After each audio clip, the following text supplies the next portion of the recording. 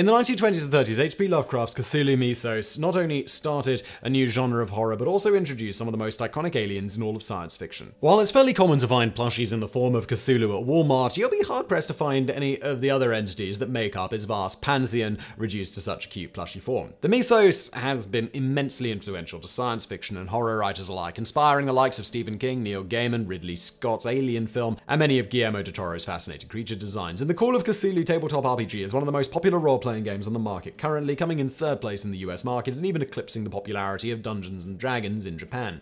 This incredible tabletop experience follows human players who take the role of investigators that stumble onto nefarious plots orchestrated by evil cults determined to raise Cthulhu and his brethren from their ancient resting places. But what if in real life you were one of those unlucky investigators? What if you were to encounter the godlike entities and aliens in Lovecraft's mythos in real life? Which one would you be able to survive? And which one would most likely reduce you to a raving maniac or a pile of gelatinous goo? Number 10, the Migo.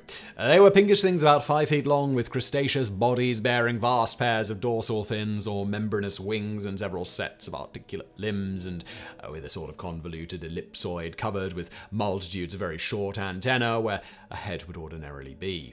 That's from The Whisper in Darkness. For the unlucky investigator, stumbling upon one of the Migo's many secret bases is a risky endeavor. The Migo are an interstellar species whose primary base is located on a planet in our solar system they call Shoggoths, where they mine for rare metals. We know this world as Pluto. But they also have many bases on Earth. While the Migo lack the reality-bending power of many of the Lovecraftian entities catalogued in today's video, they are brilliant scientists. Though these strange alien creatures seem to be insect-like in appearance, their characteristics are more in line with certain fungi on Earth. Despite being an interstellar species, the Migo do not travel the cosmos in ships, but rather with their own immense wings. The Migo have been known to perform twisted experiments on human subjects. In many cases, this results in the unlucky human subject having their brain extracted and placed into a tube-shaped metallic device. This device can be attached to various peripherals to allow the subject to speak, see, and listen to their environment. An investigator would be lucky to escape these eager alien surgeons with their body and brain intact. Number 9, the Elder Things. The Elder Things in At the Mountains of Madness are another example of an interstellar species who travel to Earth by way of their own membranous wings.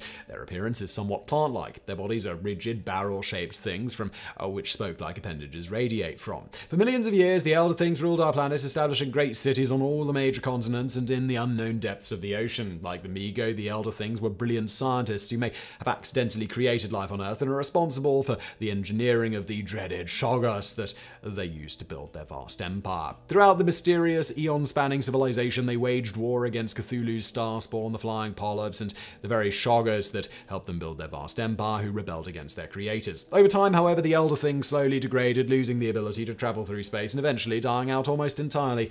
They left behind vast ruins, the largest of which rests in a mysterious, reality-defying set in the mountains of Antarctica. While it is unlikely that an investigator would ever stumble upon an Elder Thing in those vast ruins, there are rumors of survivors living in the ocean. These survivors maintain a scientific mind and are curious to take apart things both living and dead, especially humans. Such an encounter would likely be deadly, but there is at least a chance of survival. Number 8, Shoggoths. The nightmarish plastic column of fetid black iridescence oozed tightly onward, a shapeless congery of protoplasmic bubbles, faintly self-luminous and with myriads of temporary eyes, forming and unforming as pustules of greenish light all over the tunnel-filling front that bore down upon us. That's from At the Mountain of Madness. Shoggoths are massive, shape-shifting protoplasmic monstrosities that can reach up to 15 feet in diameter. If an investigator were to have the misfortune of meeting one, they might describe their charging form as something akin to a locomotive, and it would be very likely the last thing that they ever laid their eyes on. Though they were created by the Elder Things to be mindless instruments, the Shoggoths steadily increased their intelligence over time until they at last rebelled against their creators and destroyed their once great civilization. Looking to the Necromonicon, investigators might take comfort in the claims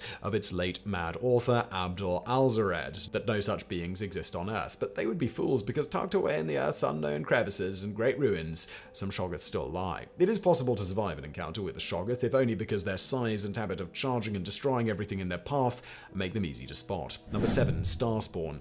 They all lay in stone houses in their great city of Relair, preserved by the spells of mighty Cthulhu for a glorious resurrection when the stars and the earth might once more be ready. That's from The Call of Cthulhu. The Starspawn take on the likeness of Cthulhu himself. These creatures are often described with cephalopod-like features, as well as 2 glowing eyes and a set of great wings. In the feverish visions described by artists under the influence of Cthulhu's mind-warping presence, these things have also been described as possessing humanoid bodies, but that's not always the case. Though they are not nearly as large as Cthulhu, many texts suggest that they are from the same species. Given that, any human foolish enough to face a Starspawn may be subject to similar feats of strength and magic. Number 6. The Haunter of the Dark. I see it. Coming here. Hellwind, Titan Blue, Black Winds. Yog, Sarthus, save me. The 3-lobed burning eye. That's from The Haunter of the Dark.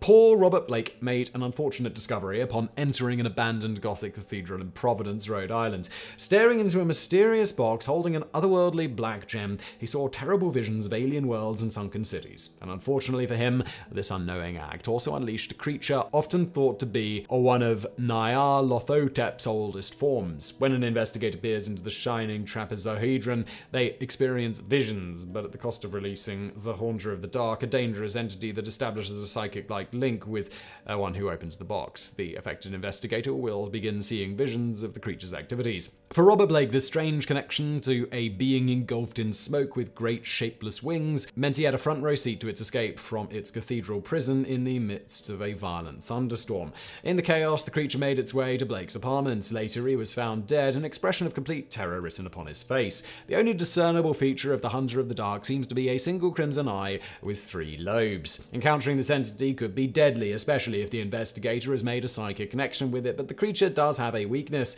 The Haunter of the Dark avoids light sources at all costs, so carry a torch. Number 5, Cthulhu, Great Priest of the Great Old Ones. According to records kept by the Elder Things, inscribed in great murals in ruins of their Antarctic city, Great Cthulhu came from a place known as Zoth, with its star spawn 350 million years ago. It was then that it forged the terrible city of R'lyeh and various other places whose names have been lost to time. At some point, something caused the corpse of R'lyeh to sink beneath the ocean, entombing the great priest of the Old Ones and other members of his race in the Pacific Ocean, where he lies dead and dreaming, waiting for the stars to be right once more, so that he and his star spawn may rise again and rule the earth. Artists who have possessed idols made in the being's image have described Cthulhu in many ways. These artists are rumored to suffer intense hellish visions when under the influence of Great Cthulhu. Though Great Cthulhu may or may not be the most powerful of the old gods, there can be no doubt that unlucky investigators who find themselves facing down the Great Priest himself are certain to be doomed, even if they survive the encounter. Number 4, the King in Yellow, Hastur. Hastur the Unnameable has 3 main forms. His home is thought to be near the star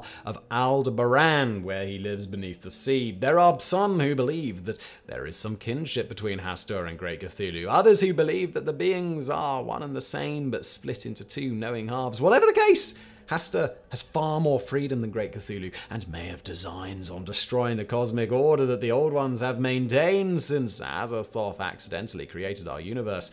The King in Yellow may be the most famous and dangerous manifestation of all, as it possesses free will, apart from Hastur and its other 2 avatars. Ruling a kingdom known as Carcosa, where sky is dominated by twin black suns, the King in Yellow spreads his influence through an infectious cult. Their main means of recruitment is to give potential members a small sigil with profound psychic properties. Known as the Yellow Sign, this strange marker is rumored to have a corrupting influence on mortals. Those who have seen the Yellow Sign are considered to be chosen by Hastur's cult and rumored to fall under the King in Yellow's influence. Especially weak-willed investigators who find themselves in the possession of such a sigil may find themselves raving mad within a month's time, even if they don't end up serving the King in Yellow directly. Number 3, Nyarlathotep. Nyarlathotep, otherwise known as the Crawling Chaos, is sometimes considered to be the most powerful entity in the mythos, but unlike other entities, Nyarlathotep possesses 1,000 different forms, each of which maintains a will of its own, yet all are guided by one single will, that is, Nyarlathotep.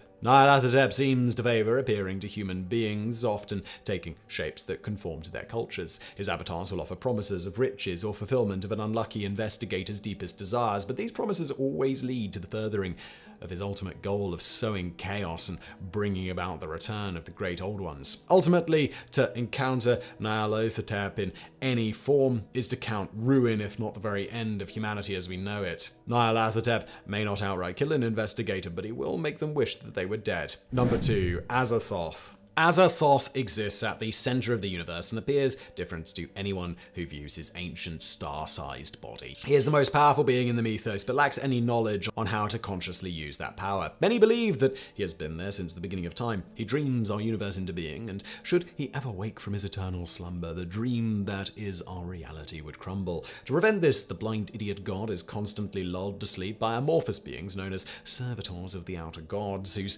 tendrils wrap about ancient flutes that lull the mindless force of cosmic nature to sleep. In the unlikely event that an investigator gazes upon Azathoth's form and somehow survives, they are sure to end up a raving lunatic for the rest of their days. Number 1. Yog-Sothoth. Sometimes described as being comprised of orbs or holes in the fabric of space-time, Yog-Sothoth's true size is unknown, and while the deity might not have the all-encompassing power of Azathoth, it is said that he is capable of instantly comprehending and knowing anything. Yog-Sothoth dwells between the barriers between dimensions, manipulating the laws of reality, and even possesses the power to break them.